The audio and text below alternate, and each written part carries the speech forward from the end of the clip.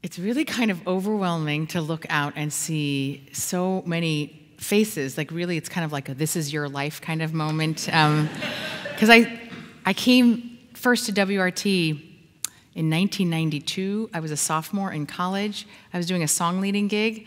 I think some of my first confirmation students are right in the back, which is kind of amazing. But through this congregation are people who have raised me since I was really a kid, who watched me get married and go to college. You fed me. There's a whole crew over here with whom I raised my children for the first few years here in Scarsdale. Of course, my own family and friends from and new faces as well. And it's just so wonderful to be back in what I consider also my home. I'm going to try to be coherent because I have to admit that I'm relatively jet lagged. I woke up this morning at the equivalent of 3 a.m. and I landed from Israel this morning. And I was with a group of rabbis here that went to Israel on a UJA mission. Rabbis from Brooklyn to Westchester, Orthodox to Reform, there to show Jewish solidarity, to offer support, and to bear witness to the stories, and I want to bring a few of them back to you. We met with hostage families as well, who shared the indescribable torture of their own imaginations, of waiting, of not knowing. We are on day 28, and one mother wears the number on her body every day. She also shared her gratitude of how even within the first few hours when people realized that her son was missing, her home was turned into a makeshift situation room filled not only with family and friends, but even people she barely knew who had special skills to help her in this situation, her and her husband, and have been by their side ever since. We visited with evacuees from the north and from the south. There are over 200,000 people who are displaced within Israel. Eilat has 60,000 refugees, Jerusalem 35,000. A survivor from Kibbutz Kitiv told us of her desperation on October 7th when she hid with her family in a safe room, and because none of them lock from the inside out, she held the handle for 10 hours, waiting for the IDF to come, and they didn't come. She said, "I can't believe I'm now a refugee in my own country." Evacuees fled their homes with no clothing, not even a toothbrush. Now they've been living in hotels and in empty apartments or with family all around the country for almost a month. At the Dead Sea, which is usually a sort of sleepy tourist destination with only about 1,000 residents, there's now a new temporary city that has sprung up with about 15,000 evacuees. We met in a hotel that has 900 evacuees from Kibbutz Be'eri.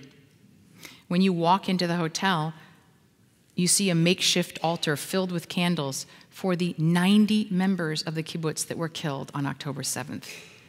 And then you see a wall with 30 pictures of the 30 captives, all taken from that kibbutz, ages 2 to 78.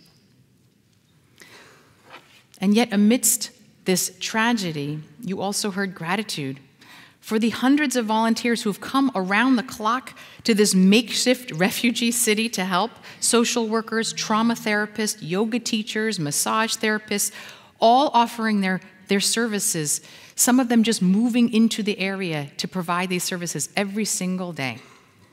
A master educator moved to the Dead Sea, and within 5 days, he had set up 17 makeshift schools, one for each kibbutz. And he even recruited some of the very best principals from around the country to run these schools. I sat with another mother who has 3 members of her family in captivity. Noam introduced me to her 8-year-old daughter, whose name was Be'eri.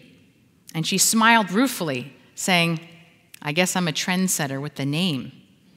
And I was confused. Kibbutz Be'eri was one of the most devastated on October 7th. It's a name that's associated with a great deal of pain, but she told me that 5 babies born in the last 3 weeks have been given the name Be'eri. An act that so symbolizes the defiant spirit of Israelis to reclaim that name, which means my wellspring, as a source of new life and hope in this parched landscape. We visited the home of Doron Peretz in a yeshuv outside Jerusalem. Doron's son, Yonatan, is a soldier who was shot in the leg on October 7th. His second son was commanding a tank, and he is now in captivity. Yonatan was supposed to get married the week after the attack, and the family was so torn about whether or not they could carry on with the wedding with their missing son, their missing brother. But they proceeded with the wedding as a spiritual call to arms that they must continue to choose life. So we sat with Doron and his son and his daughter in their yard. Yonatan, now a newlywed, but dressed in his army uniform with his gun on his back, about to go back to his base. And his father explained that Yonatan is actually exempt from serving in the army now because his brother is in captivity. The IDF doesn't want to add that additional emotional strain to the family. Through tears, Doron said proudly, "My son came to me and said I had to sign the waiver to let him go back. And I said to him I didn't want him to go. And my son said, 'You're responding like a father, but this is the son you raised me to be, to go and protect our country.'" The Israel that I saw this week is a different country. It will never be the same. October 7th wasn't just the most atrocious act on Israeli soil in its history. It was a watershed moment that changed the country's conception of itself. Micha Goodman, who was our first speaker on the trip, he helped frame how we might understand what this moment was for this country. He reminded us that on October 6th, the day before the attacks, Israel was in an internal civil war. 10 months of nonstop protesting was just that outward expression of a political and cultural divide that was tearing the country apart. He explained that Israel was falling prey to the curse of the 8th decade. Now you see, if you don't know what the curse of the 8th decade is, Jews have only had sovereignty over ourselves 2 other times in Jewish history. The first Jewish state, established by King David 3,000 years ago, and the Hasmonean dynasty of the Second Temple period. In both cases, internal strife, that's Jew against Jew, precipitated our downfall in the 8th decade. We were granted one more opportunity at sovereignty when the State of Israel was founded in 1948, but you can do the math. Israel's in its 8th decade. Up until October 6th, it seemed that the internal divisions of the 8th decade might tear the country apart. What is it about the 8th decade? Micha explained that while the first generation is acutely aware of the great responsibilities and privileges of having a state and a nation, and the second learns from their parents and appreciates what the previous generation lived through without a state, when you get to the third generation, they take the existence of the state for granted, become more wedded to their own individual needs and less willing to sacrifice for the good of the whole. So Micha said that on October 7th, for the 12 longest hours of their life, Israelis felt like what it was like to not have an army, to not have a functioning government. In essence, what it feels like to not have a state. He said October 7th effectively created a whole new foundational first generation who will never take for granted again what it is to have sovereignty, who are going to be willing now to make great concessions and sacrifices for the good of the country, to unify under one banner like the one we saw everywhere around the country. Bayachad nitnatseach. Together, we will prevail. So that realization and understanding of what it's like not to have a state created this generation which will form a new Israel. And we already see it being birthed. It's too early to say exactly what this new Israel will be, but we saw glimpses of the incredible generosity and courage, ingenuity and resilience, and spiritual defiance that will shape the new Israel. Now, I cannot help but note that on this 70th anniversary of Westchester Reformed Temple, you are entering your 8th decade. Don't worry, I don't think you're cursed. But you are in the 3rd generation of this community, so to speak. And it begs the question, have you taken for granted what it means to have this incredible community? I first arrived as WRT, as I said, as a college song leader doing gigs for confirmation. It was more than 30 years ago, and I didn't take it for granted because I came from Tacoma, Washington. I felt like a pioneer in a strange new Jewish landscape. From where I came from, there was only one synagogue for 30 miles. There were only 3 Jews in my high school. One of them was my sister. Another one was my friend Hillary. There wasn't a single Jewish boy to date. Okay, so I remember I had to fight to get student body elections off of Yom Kippur, and you couldn't find challah in a single grocery store. It didn't exist. If you wanted food for Passover, you ordered it through the temple's sisterhood, and you picked up a big box of matzah and gefilte fish jars. Now, when I arrived in Scarsdale, I had never seen so many Jews. I couldn't believe that the public schools gave the Jewish holidays off. On Passover, there were aisles and aisles of kosher for Passover food. I remember that Cantor Merkel would give Yiddish concerts, and the entire audience was singing along with all the words. I had entered into some kind of Jewish cultural nirvana.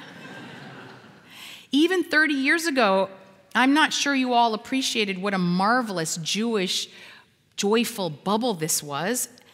I remember asking a student in my 6th grade class, "What percentage of Jews make up America?" And he said, 50%. When I told him it was actually around 2%, the whole class was incredulous and professed that they would never believe another word I said again.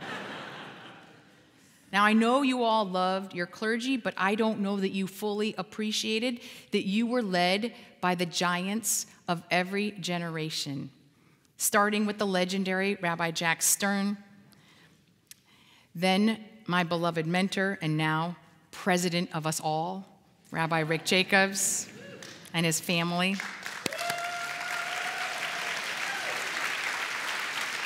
And today, my dear friend and classmate, the brilliant Rabbi Jonathan Blake, in partnership with the gifted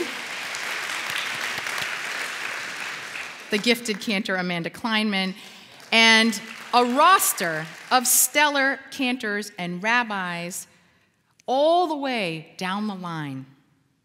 I am so deeply honored that I got to be among the many clergy who grew up here and learned how to become a leader of the Jewish people from this sacred congregation. As you enter your 8th decade, you might have taken your Jewish life here for granted, but I imagine that the events of October 7th and the subsequent responses here in America have changed all of us. We are shocked by the anti-Semitic hate, the bullying and intimidation of Jews happening on our campuses, in workplaces, on social media. We're chilled by the silence or the contextualizing that even moral leaders who we relied upon, from university presidents to other faith leaders, have been quiet on. And we feel, for the first time in my lifetime, less safe as Jews in America. All of this as we worry about keeping our own humanity and moral clarity in a time of great darkness and fear and war. Perhaps this watershed moment in our own American Jewish community will ensure that our Jewish community, that this congregation, does not fall into the complacency that can befall us in the 8th decade. If you took Westchester Reformed Temple for granted before, I hope that you will no longer. This congregation will be your Jewish home base as you navigate these turbulent waters together. WRT and your clergy and each one of you will be guides for each other to find your most generous, selfless, and courageous Jewish selves. I know this because I've already seen the way it has. And I want to share, just by example, one story about my niece, Emily. First, I have to start by saying that Jacob and I begged his sister Sarah and Andrew to move to Scarsdale when we lived here, and they said, oh, no, it's a little too fancy for us. And then a year after we left, they moved in, about a mile from where we lived in Edgewood. And then, of course, they joined WRT and have become deeply involved. And then they joined Sharing Shabbat, which is the gem of a family Shabbat community that helped raise Emily to be an engaged, knowledgeable, and proud Jew. Emily, I will say proudly, is now co-president of the Jewish Culture Club at Scarsdale High School. And after October 7th, when tensions were very high and harsh words were flying, and we saw the way that this just deteriorated in schools, high schools, and colleges all around the country, she wanted to build bridges, not burn them. And I love that her first thought was, I have to call Rabbi Blake. That says so much about you, because she also has another rabbi in the family. But okay, that's okay. I'm really glad she called you. And in her email, thinking about next steps, she also copied the head of the Muslim Culture Club at Scarsdale High School so that the groups could help support each other and not tear each other apart. This week, the Jewish and Muslim student culture clubs did a joint fundraiser for humanitarian aid, both for Israel and for Gaza.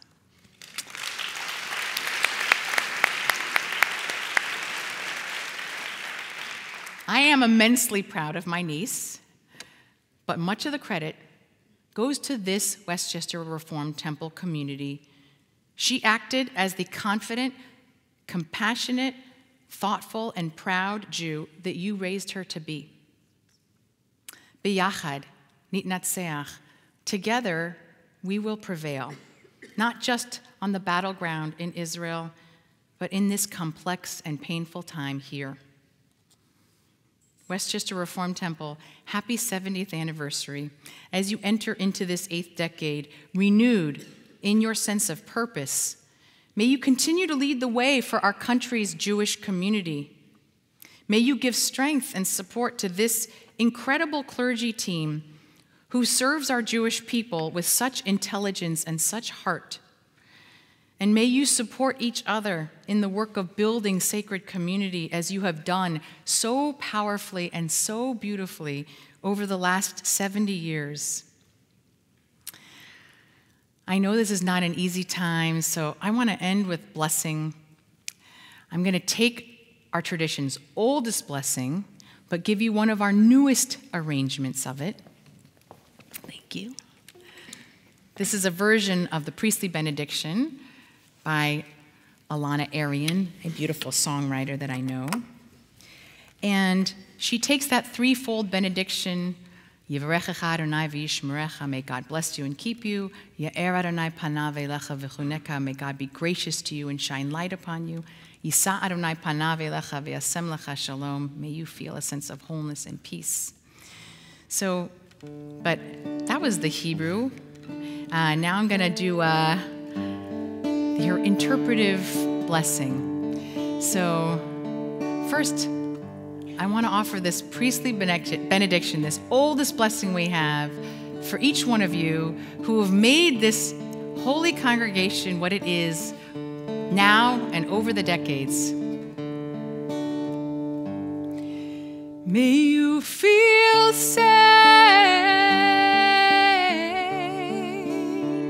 May you be free. May you find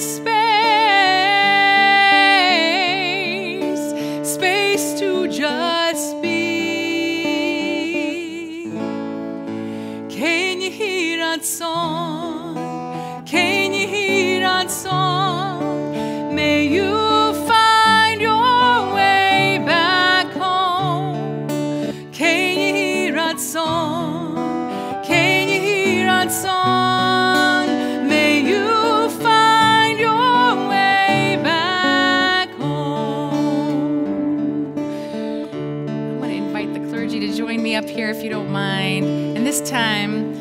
offer this prayer together for our brothers and sisters in Israel, for all those who are held captive in dark places. Let's offer this blessing and prayer to them. For those who are on the front lines, protecting our beloved country in Israel, for the innocents who are caught in the crossfires of this war.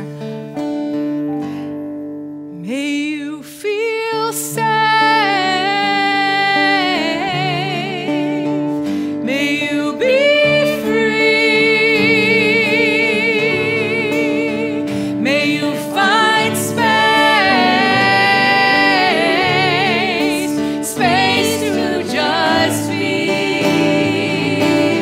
Say, Ken Yehi Ratzon. Ken Yehi Ratzon. Ken Yehi Ratzon. May we find your way back home. Ken Yehi Ratzon. Ken Yehi Ratzon. May you find your way back home. This is audience choice. I want you to think of someone who really needs this blessing. It might be someone that you love that's close to you and they just need a little extra strength and comfort and peace right now. Or perhaps you can imagine the person you don't know as well, who you imagine needs this prayer. Or maybe someone that you actually have a hard time loving, but you want to offer them this prayer because the world just needs a little bit more peace and a little more love. May you feel safe. May you be free. May you find space to just be. Ken Yehi Ratzon. Ken Yehi Ratzon. May you find your way back home. Ken Yehi Ratzon. Ken Yehi Ratzon. May you find your way back home. This one might be the hardest of all. You know, we say, Ve'ahavta l'reacha kamocha, love your neighbor as yourself. But what if you're not loving yourself? Well, if you're not able to give this blessing to yourself, we're so busy taking care of everyone else. Well, we actually understand that we're not really able to love more than we can give that love to ourselves in this moment. And we need to nourish and take care of our spirits in this time where it's so easy to despair. So if you can close your eyes and just allow yourself to offer this blessing to each one of us. May I feel safe. May I be free. May I find space to just be. Ken Yehi Ratzon. Ken Yehi Ratzon. May I find my way back home.